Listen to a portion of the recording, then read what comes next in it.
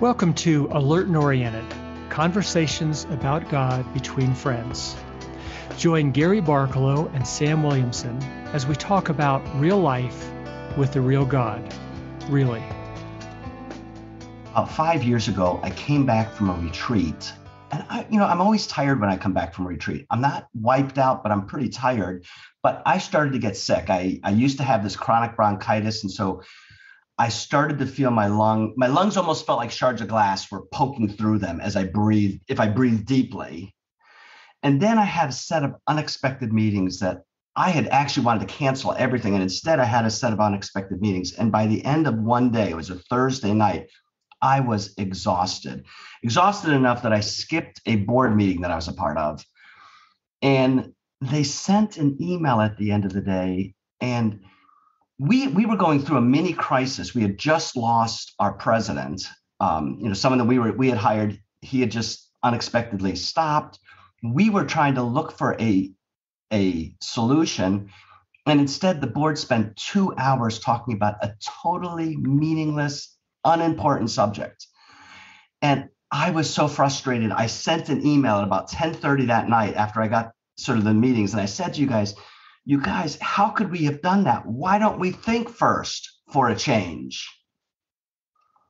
And then I went to bed. And the next morning, almost every board member said, Sam, you were not at the board meeting. You don't know what we were talking about. And how could you be so rude? Why don't we think first for a change? And, I don't know if I'm the only one, Gary, but I was just defensive. I didn't start by saying, oh my goodness, that was wrong. I just started saying, well, I was sick. I was tired. You guys weren't thinking the smart, you weren't thinking of what's most important. And then finally, partway through the morning, I just felt convicted. I sort of went to the Lord. I said, Lord, I am so sorry I acted like such a jerk. And I felt the Lord. Now, I don't know if this was really God, but the thought flashed through my mind that had a certain sense of weightiness. I said, why did I act like such a jerk? And the thought flashed through my head. That was no act. In other words, I was really being a jerk. Anyway, Gary, what is your response to that? Yeah, a lot of the things that I have, words that I've spoken and actions that I've taken that I'm embarrassed about, I'm ashamed of. I would put the sentence over it. I know better, have usually happened in those moments, like the one you just told us about, have usually happened when I was fatigued. I was just really tired. I was short-tempered. I had very confined vision. I only saw one thing. I didn't see everything. My perspective was off.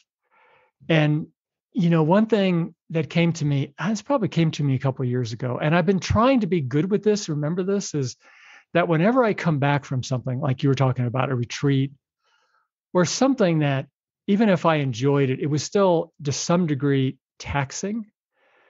I've kind of learned to keep my hand over my mouth for 48 hours, Don't say much.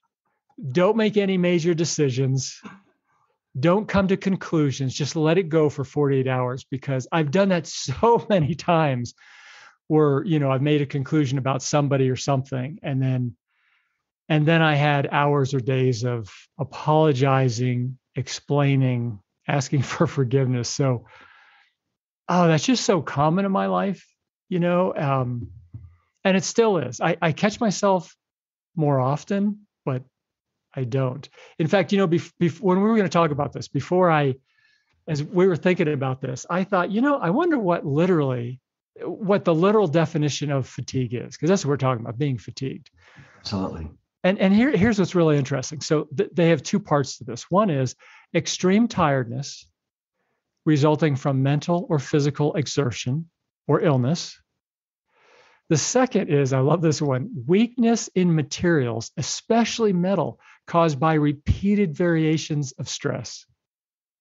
And I really related to the other, because part of me said, yeah, that's when I feel like the metal that I am made of, that God has been, purifying, strengthening, it's just gotten weak, over repeated variations of stress. And it feels like I'm at a breaking point. I don't know. I just really related to that definition. Well, I love that. I mean, I do know of metal fatigue. I've heard of that metal fatigue. Or you just think of the old time when you used to take a soda can, you'd bend it back and forth a few times, and then soon you can just rip it in half because you fatigued the metal. Mm-hmm. I think for me, part of what I thought about after my very harsh or caustic email, where I don't know if God said I was being a jerk, that's going too far, but I was acting like I was being a jerk. There's a certain way I think in me that I have a certain kind of willpower that when I have enough energy, I sort of can put on a veneer of good manners, a veneer of coolness, a veneer of civility. But I do think it's a veneer. I think that I'm better than I was 30 years ago, meaning I think that it's not as much of a veneer. I think that I actually probably don't snap as much when I'm tired. I think I can just be tired. It's fine to be tired. There's nothing wrong with being tired. Mm-hmm. It's Mm-hmm. a reality of not having slept or exerted too much energy, as you said, or been under stress. But it doesn't mean I have to snap, because I think the problem that happens is when I'm under this fatigue, I can't fake it anymore. And there's something that comes out that I'm hoping God changes so that I don't have to fake it. That, what's inside behind that veneer actually looks like that veneer. It's becoming more purified. Yeah. So in a certain sense, I feel like my fatigue sometimes reveals my true spiritual maturity at that moment. It's not completely true. I do think that God is changing me. And I really do think God is changing me. I think that I used to be a lot harsher, but I also think it isn't always, I need to be careful about my self-defensiveness, where I say that's not the real me or something like that. Sometimes it is the real me. I'm just not faking it anymore. Yeah. And I have noticed, Sam, with you, that over the years we've known each other and done many things together in a lot of conversations, that you are that you are quicker to say, I'll share my thought on this one, but I'm not necessarily in a great place right now. I'm not sure my perspective would be good or my filter is right. And I just think that's a good thing to do. I mean, I laugh about, I try to keep my hand over my mouth for 48 hours, not to say anything, but we can't do that in life. And plus people think then we're mad at them, our spouse think they won't talk to me anymore. And they don't realize we're actually protecting them in that moment. But I think to have the honesty of, I can share what I'm thinking about that, but I'm not sure my thoughts aren't tainted right now at this moment. And I think that's just a good disclaimer to put out there. I think it's being self-aware. But as I thought about this conversation, the fact that we just all interrupt just a minute, yeah. because you're giving the audience a false impression of me. And I'm in a moment of not needing a veneer. I want to be honest, but I find you doing that very good. I think if I'm growing in it, it's probably because I've learned from you. You will frequently say, I'm just not in a good place, so bear with me. And I think that is I think it's a terrific model. It gives, I know what you're saying, and therefore I'm sort of giving you permission, go ahead and vent with me. It's okay with me, because I understand that you set some, there's some boundaries, you widen the boundaries in a certain sense. Mm-hmm. And what it enables us to do is process together in the midst of fatigue or stress or anxiety or anger or whatever. I think you're saying, I don't know that I'm in a great place. And I think I've learned this from you, because I think you've done it longer than I have. I think it's a terrific way to have a conversation. It's a terrific way to process something with somebody else when you're in the middle of that. So I want to give some credit where it's due. If I'm growing in it, it's because I've had somebody model it. Yeah, well, thank you. I think processing those things is really important, which really gets to what you were saying. And that is, when I'm fatigued and I say or do or think some things that I know aren't right, it's good to wonder, okay, first of all, what has brought me to this point of fatigue?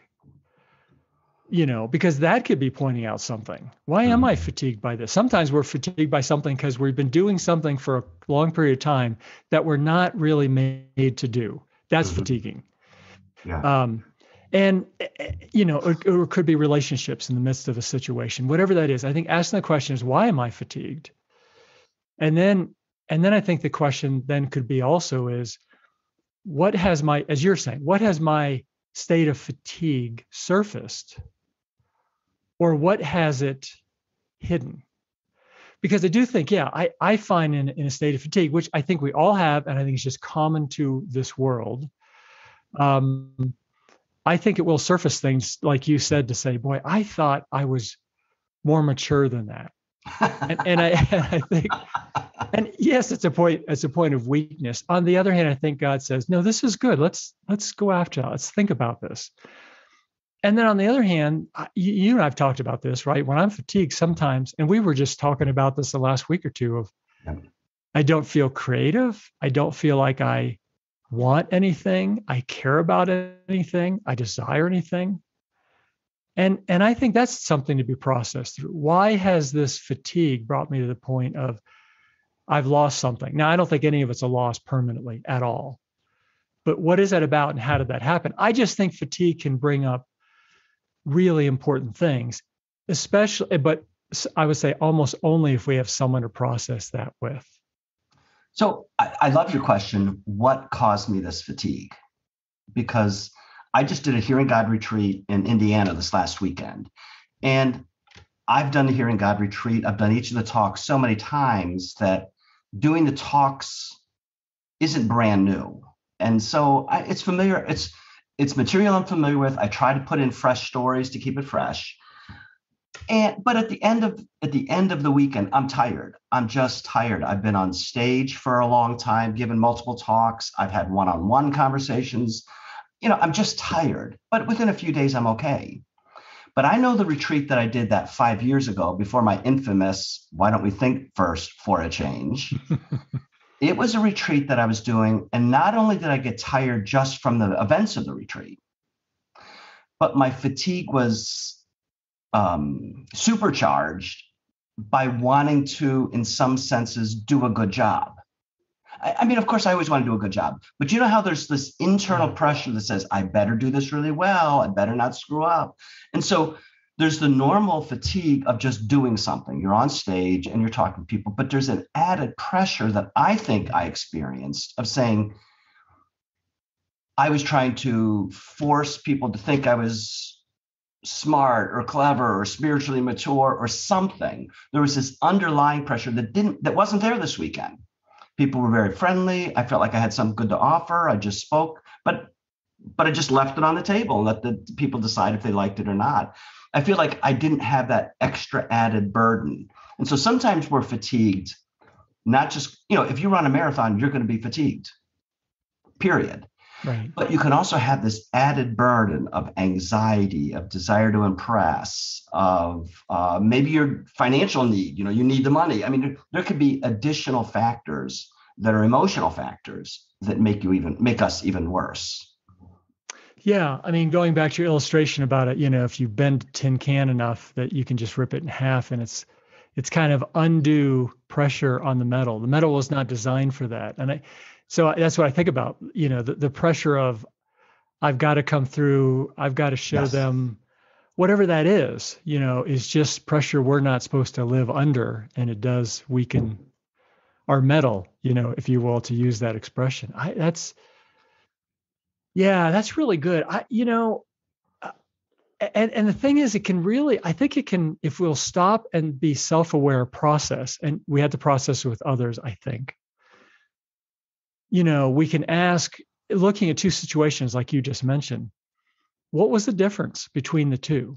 What did I do in the one where I didn't come out as exhausted as I did the other one? And I think that can tell us some things about ourselves. Either, I'm doing something I'm not sure I'm completely made to do, or in this way, Mm-hmm. or in this other one, I actually added this to my experience, my interaction with people, and I loved it.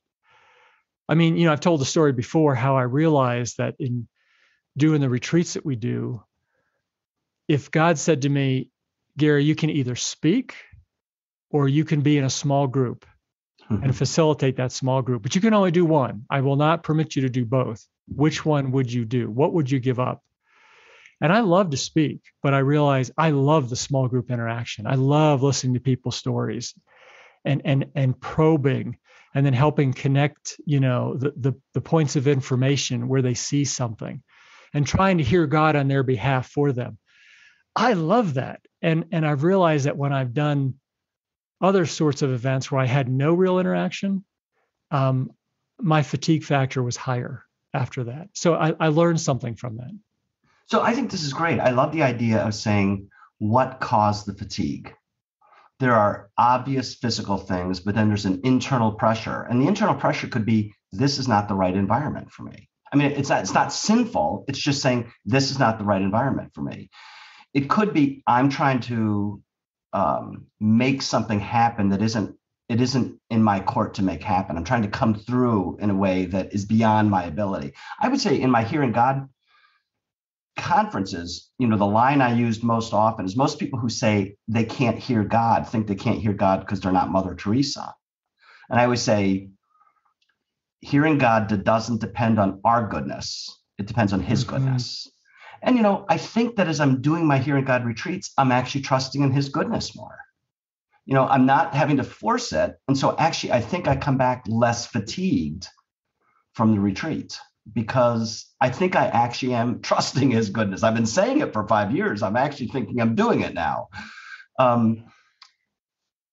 I think one of the things that happens to me when I behave badly in my fatigue is there's natural fatigue and there's sort of an emotional fatigue. So I was at your house about 18 months ago. We were doing a calling retreat at your church. I think it was at your church. And I was going to preach at your church the next day. And I was tired because this retreat had gone on. You and I had both spoken. We'd led small groups. I don't know if you remember this, but because I'm still on East Coast, even when I'm at your house, I get up and I made coffee and I sat there and I drank it. And then when I went back to fill up my cup, I realized when I had made the coffee, I hadn't put any coffee grounds in the filter. And so I had just drunk a whole glass of hot water, but it was in a tumbler with a top on it. That was just hot water. It wasn't coffee. I thought I was drinking coffee. So I think in that case, there was such fatigue going on inside me. Even my physical sensations were at a loss. That's just natural fatigue. But I think the time that I snapped at those people in the board, I think I was feeling self-pity. And self-pity, I think, almost always makes me short-tempered with other people. I was thinking, don't you realize I've just done this retreat? Don't you realize I've got bronchitis? Don't you realize I just had all these meetings with other people? And I'm just feeling sorry for myself, which takes my attention away from God or other people and just puts it on me. I think that I was feeling sorry for myself. And I think that is really the root of what made me be so harsh with people. Yeah. Which again is a kind of processing. What's really going on here? Right. That wasn't the cause of it, but that was the result of it. Yeah. And Sam, I want to throw out this idea. You and I have both given examples because we've been doing this together for years of, fatigue that can be a result of doing a retreat, a conference. And most people don't do retreats and conferences. So I do want to say, as we talk about this, I think, at least I experienced in my life, there is a general level of tiredness that I feel all the time. And then there's fatigue, as it was defined. It's extreme tiredness, extreme weakness because of events or illness. So first of all, I do think we all experience a general level of tiredness. And we've talked about this. There's just the tiredness that comes through the struggles with family, the things that we hope for, we're not seeing yet, the conflicts that we have to go through, the things we have to resolve, the hopes and fears, and it goes on and on. I mean, that's tiring. And everyone experiences, unless they've shut down their heart on all of it. And then we have, I think, especially in the last couple of years, the cultural stresses that we see, whether it's, the pandemic What's it going to do to me? What's it going to do to people I love? What's an extreme view of it, and what's an accurate view? What should I do about this? And then there's just the things that we're seeing in our culture lately that we're thinking, I can't believe we are here as a culture. I can't believe that the culture is talking about this approvingly when before we wouldn't even talk about this. This wasn't something to talk about. And then it got to, well, maybe we should talk about it and debate it. So, I mean, there's all these pressures that we feel that I think can, that lends to a level of tiredness, but moves to a level of exhaustion. And then we find ourselves saying and doing things that we didn't think we would anymore. And that brings in a level of stress and exhaustion by itself. So this is great, Gary. So let me see if I can summarize what I think you said. You and I do retreats, but most of our listeners are not doing retreats, but they do have projects at work. They have projects at home. They're putting on an addition. They're redoing their kitchen. They're doing stuff. That kind of project can be fatiguing, just like we have our retreats. Mm-hmm. There's also this whole pandemic where there's a kind of cultural fatigue of constantly having to think, do I wear a mask? Am I involved in this vax or anti-vax debate? There's sort of this pressure. And that is a fatigue. That's sort of that's a drum, a bass drum note that's thumping and thumping in the background for the last, 20 months. We've just been feeling it, and that is fatiguing. And then, as you're saying, there's sort of a whole shift in the way the whole culture is thinking. You have a phrase, and I don't remember exactly what it is, but it's things that used to be unquestionable. Now, what's the right phrase? Do you remember what I'm talking about? Things that were used to be unthinkable, right, are unquestionable. I think that's the phrase. That's the phrase, yeah. So things 20 years ago that none of us would ever talk about, none of us ever believed were right. Now, if you say it's wrong, you are a supremacist, you're a racist, you're a Nazi. And this kind of shock is fatiguing. It's fatiguing to the Christian who's saying, I don't even know what to do in this world. And it's a whole new level because it's everywhere. We have to guard our mouths. We have to guard our tongues. We have to guard what we write. We don't know where we're going to be attacked. And you're right. That is spiritually very fatiguing. Yeah. And, it's when I thought, I had to just look up what fatigue literally means as it's defined by a dictionary. But then it led me into some other things. And I ran across a symptom, I guess you might call it. And it's called combat stress reaction, CSR. It's not what is that called? Fatigue that we talk about all the time. Post-traumatic syndrome. PTSD. Yeah, it's not quite that. It's something actually more general before that. But this is how it's defined, this combat stress reaction. It says its most common symptoms are fatigue, slower reaction times, indecision, disconnection from one's surroundings, and inability to prioritize. And I thought, boy, when I feel fatigued, I feel those things. It's my reaction time is slower. Now, sometimes it's not with the things I shouldn't be saying or doing. No, your reaction time is probably your processing is slower, but you might still react fast. That's true. That's a good way to look at it. That's what happened with me. My processing was slow, but my reaction was fast. Yeah. Why didn't I think first for a change? Right, exactly. And I can feel very indecisive, like I just can't make a decision. And sometimes it's good not to in this state. But it felt very similar to how I feel fatigued. And then I started thinking, okay, they talk about this in terms of combat, obviously, and they're talking about literal combat. Mm-hmm. And I don't want to make our life out to be combat when this, it isn't in a sense, not according to what they're talking to. But I thought, okay, so in non-warfare terms, literal warfare, what might that be called? What would be the language for that? And I thought, you might call that loss of heart. We get to that point where we're so fatigued that we've just kind of lost heart at that point. And I'm talking about as we see it defined in Scripture, we just lost heart, um, about our own life, about our progress, our growing, the interaction and the love of God in our life, trusting other people. We've just lost heart.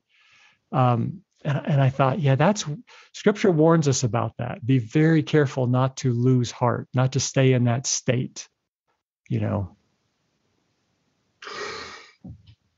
I think that's a great definition. This is sort of the norm. We're not literally shooting M16s and that kind of stuff, but we're still in a battle. And so I think this underscores the hugely important spiritual gift of encouragement. People who have lost heart, and we're all losing heart. Everybody we're running into, in a certain sense, has lost heart in some ways, in some area of their life. They may not have been all areas, but in some area they have. And I don't know that we as a culture value just encouragement, literally giving somebody heart, giving them heart again, giving them strength, giving them courage, giving them hope in the middle of all this. I certainly know that when I'm in fatigue, what I probably need most is encouragement from somebody, a reality check, see things as they really are, instead of through the opposite of rose-colored glasses, but the bad colored glasses. Right. Yeah, I think, Sam, as you say that, and I'm trying to think, okay, so where do we go with this? I think where I land in this conversation as we're processing this together is, one, we really need a close friend or friends who we can process things through in our times of fatigue. Because just holding it in and hoping it goes away, that's not helpful anyway. But I think processing it with somebody, and then secondly, I think it's having somebody to encourage us, right? To give us courage once again in our walk with God and in this difficult world that we live in. And so what comes to mind as you say that is, Jesus's kind of I call it a standing invitation, where he says, come to me, all you who are weary and burdened, and I'll give you rest. And I felt before, like, my metaphor was that felt like a hall pass I was given once. Like, I'll give this to you this time, come to me and I'll give you rest. But next time it's off to the principal's office, and you probably get detention, and you may be kicked out of school, And I could definitely think that in my fatigued moments, but I just think, that invitation of Jesus of, come here, just rest for a while. We started, I would say 10 or 12 episodes ago, we did a few just on nurturing the life of God in us. And, of all the people who ever had a really bad day, and I'm sort of saying this tongue in cheek, but I don't mean it. Jesus had the worst day of all. He's lynched, in essence, in a jury-rigged kangaroo court. And he wasn't hiding behind a veneer. He's literally on the cross at the very end of any human strength. His spirit is literally ebbing away, and he says, Father, forgive them. This was not my attitude when I had bronchitis for one day and I had a couple bad meetings. I was not forgiving them, much less asking the Father to forgive them. But I do think the promise of God, part of the promise of the very thing you're talking about, is his life in us is growing to the point where what we want to be seen on the outside actually becomes what we are on the inside. His life growing in us, so that even in the midst of the greatest fatigue, literally moments of giving up our ghost, we can say, Father, forgive them. I do think that's the hope that we have on this side of heaven, that we can grow into being that kind of person, even in the midst of fatigue. Yeah. Sam, this is fun kind of processing. We've never really, we've processed our fatigued moments, but we've never kind of processed this idea of, living through fatigue and knowing it's going to come again. And what do we do with that? This has been really good to do this. And again, we wanted to talk about this because we know everyone encounters this. This is not a new thing. It's not just for us. That sounds terrible. It's not just for us. Sounds like that's a gift. we all encounter it, but I don't know that I've ever talked to someone else about this idea of fatigue and how do we handle it and how do I help you handle it? How do you help me handle it? This has been fun to do. It has been. I look forward to doing this again with you, and I'll see you in a week. Thanks for listening. Please join us by following this podcast or liking it, and visit our websites, thenobleheart.com and beliefsoftheheart.com for more resources in living the eternal life with God today. You'll find articles, videos, and online classes. See you next week.